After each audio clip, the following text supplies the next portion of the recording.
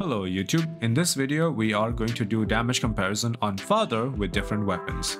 Now before we begin, I would like to take a note of a couple of things at first.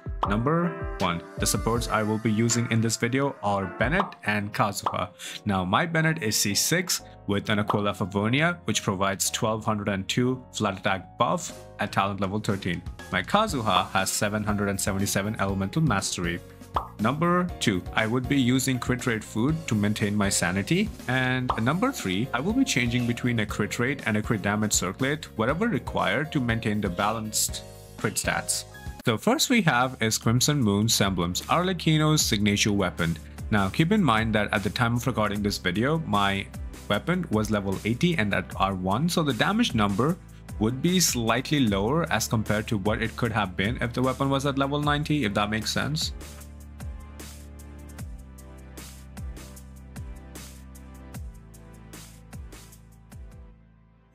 Next, we have Staff of Homeless. If you want to replace Hu Tao with your father, and you have a Staff of Homa lying around which you want to give your father, then I have some news for you. It's actually really good on her. Now, Staff of Homa provides much needed 20% HP buff and also converts your additional HP or overall HP to attack bonus, which is really good for her because she scales up of attack. And when you have lower than 50% HP, which let's be honest, if you don't dodge properly, you will have, she gains more attack. So overall, this is a great value for money. Next in line we have the Deathmatch. My Deathmatch was a refinement too, so it's a very good weapon option if you really do not have any other option and for some reason you have no white tassel. Deathmatch, if you're getting the battle pass, is a solid option. And here are the damage numbers of my Deathmatch. Hope you enjoy. It definitely gets better with higher refinement, so I hope you keep that in mind.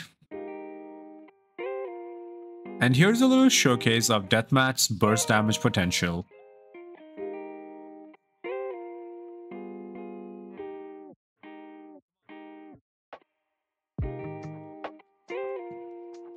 Next, we have Primordial Jade Wing Spear. A key thing to remember is that my Primordial Jade Spear is R3, so that makes a little bit of a difference.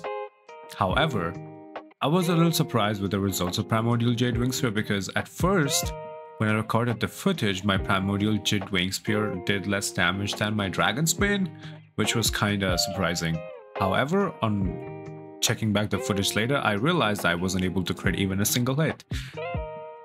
The next time I recorded the footage, my footage was corrupted, so here is just a showcase of the burst on Primordial Jade Wing Spear, and I will be putting up numbers on the screen, which with the help of math, I finally was able to figure out what the normal attack numbers would be.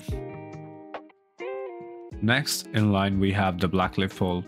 Now my Black Leaf Pole is R1, and if you manage to save up some star glitter from the amount of wishes you do, you should be able to get this weapon. Keep it in mind that in this situation, where we're just fighting a single enemy, the Black Leaf Pole passive does not trigger. So I really believe that in multiple enemy scenario, the Black Leaf Pole will definitely do more damage than this scenario.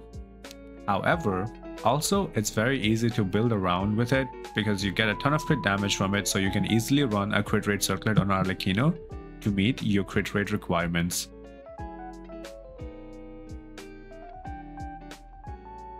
Next, we have Dragon's Bane.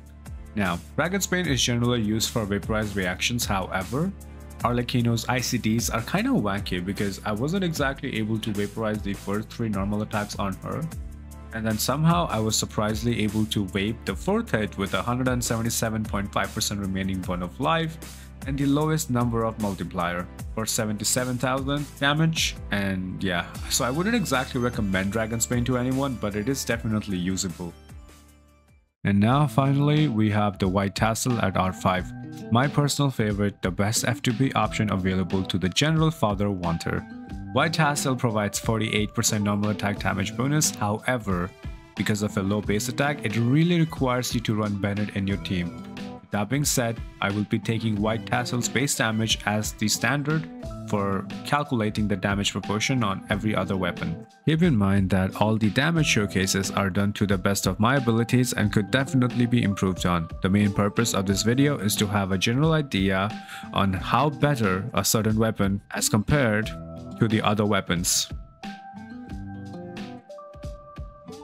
Alright guys, so here is the table spreadsheet of all the damage showcases and the comparison of the numbers that I found from my testing. A key thing to remember over here is that my white tassel is taken as the base for calculating the ratio of all the other weapons. Now, Crimson Moon Semblance, or CMS, was technically at R1 level 80 as compared to the other options who were at higher refinements and level 90. And because of that, I believe Staff of Homa is technically 1% better than CMS.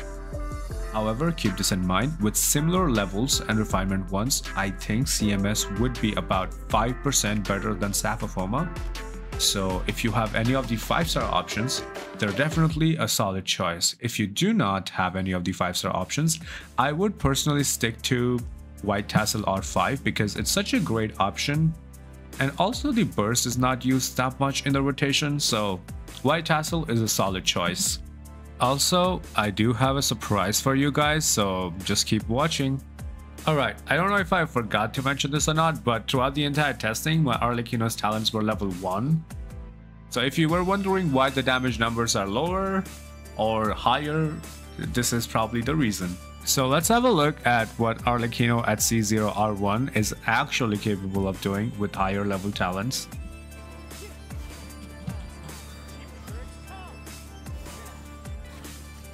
What the?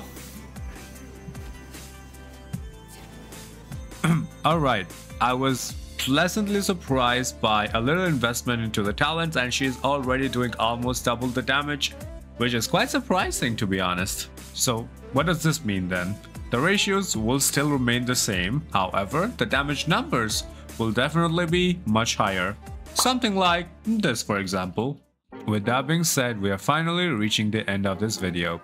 I hope this video was able to provide you at least a little bit of insight to make your decisions more easier when you're deciding a weapon. And with that being said, if you have any further questions about Arlecchino, her kit, how she functions, please let me know down in the comments below. Also, I stream most nights on Twitch where you can just ask me your questions directly while I'm streaming. And as always, thank you so much for watching. I'll catch you in the next one. Peace.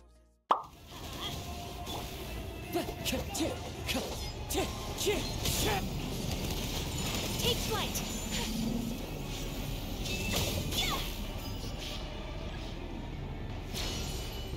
Not possible.